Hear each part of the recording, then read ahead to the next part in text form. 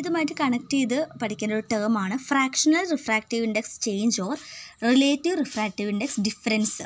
Fractional refractive index change അല്ലെങ്കിൽ relative refractive index difference എന്ന് പറഞ്ഞാൽ ഡെൽറ്റ എന്നാണ് ഇത് റെപ്രസെൻറ്റ് ചെയ്യുക. അതായത് n1 - n2 divided by n1 ഈ ഒരു ക്വാണ്ടിറ്റിയാണ് ഫ്രാക്ഷണൽ റിഫ്രാക്റ്റീവ് ഇൻഡെക്സ് ചേഞ്ച് എന്ന് പറയുന്നത്. Delta is equal to n1 - n2 divided by n1. n1 എന്ന് പറഞ്ഞാൽ കോറിൻ്റെ റിഫ്രാക്റ്റീവ് ഇൻഡെക്സ്, ക്ലാഡിങ്ങിൻ്റെ റിഫ്രാക്റ്റീവ് ഇൻഡെക്സ്. അപ്പോൾ റിഫ്രാക്റ്റീവ് ഇൻഡെക്സ് തമ്മിലുള്ള ഡിഫറൻസ് കാണുക, അതിനെ കോറിൻ്റെ റിഫ്രാക്റ്റീവ് ഇൻഡെക്സ് കൊണ്ട് ഡിവൈഡ് ചെയ്യുക. n1 - n2 divided by n1, that is delta fractional refractive index change or relative refractive index change.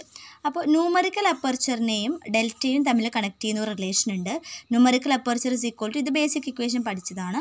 After ഇതിനെ connect ചെയ്യുന്ന ഒരു ഇക്വേഷനാണ് n1 × √2 delta. n is equal to n1 × √2 delta. അപ്പോൾ ഈ delta എന്ന് പറഞ്ഞാൽ അത് ഇവിടുത്തെ ഫ്രാക്ഷണൽ റിഫ്രാക്റ്റീവ് ഇൻഡെക്സ് ചേഞ്ച് ആണ്.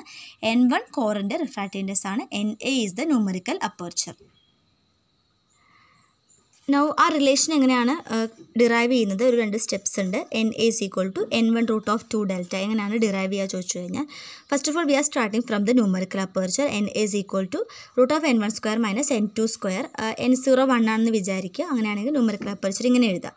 Now this is a square minus b square, a plus b into a minus b, √n1 + n2 into n1 - n2. Okay.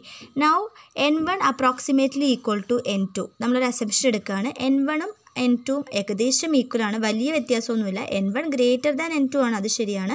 But ഇവരുടെ values തമ്മിൽ ഒരുപാട് ഡിഫറൻസ് ഒന്നുമില്ല. n1 ഉം n2, അതായത് കോറിൻ്റെയും ക്ലാഡിൻ്റെയും റിഫ്രാക്റ്റീവ് ഇൻഡെക്സ് എല്ലാം almost same ആണ്. n1 approximately equal to n2 ആണ്.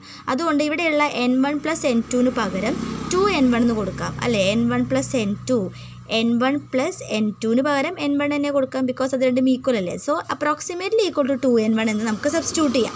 So equation എന്തായിട്ട് മാറും? Numerical aperture is equal to √n1 + n2 പകരം 2n1, ബാക്കി ഇവിടെ ഉള്ളത് n1 - n2 ആണ്. അപ്പോൾ നമ്മളൊരു അസംപ്ഷൻ എടുത്തിട്ടാണ് n1 approximately equal to n2 ആണ് എന്ന് വിചാരിച്ചുകൊണ്ട് നമ്മളതിനെ മാറ്റി എഴുതുന്നു. Now I am going to multiply this with n1 and divide this with n1. n1 കൊണ്ട് മൾട്ടിപ്ലൈ ചെയ്യുന്നു, n1 കൊണ്ട് ഡിവൈഡ് ചെയ്യുകയാണ്. അപ്പോൾ എന്താ സംഭവിക്കുക?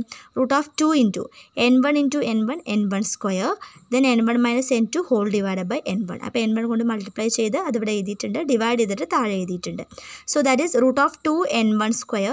ഇത്രയും പോർഷനാണ് ഡെൽറ്റ, അല്ലേ? n1 - n2 divide by n1. അപ്പോൾ അതിന് ഡെൽറ്റ എന്ന് റീപ്ലേസ് ചെയ്യാം. That is fractional refractive index change അല്ലെങ്കിൽ റിലേറ്റീവ് റിഫ്രാക്റ്റീവ് ഇൻഡെക്സ് ചേഞ്ച് ആണ് √2 n1² delta. So we can write e square n1 cancel ചെയ്ത് കഴിഞ്ഞാൽ n1 can be taken outside, that is n1 √2 delta. അപ്പോൾ ഇതാണ് basic equation. Numerical അപ്പർച്ചറിനെയും refractive ഇൻഡെക്സിനെയും ഡെൽറ്റയെയും എല്ലാം connect ചെയ്യുന്ന റിലേഷനാണ് na is equal to n1 √2 delta.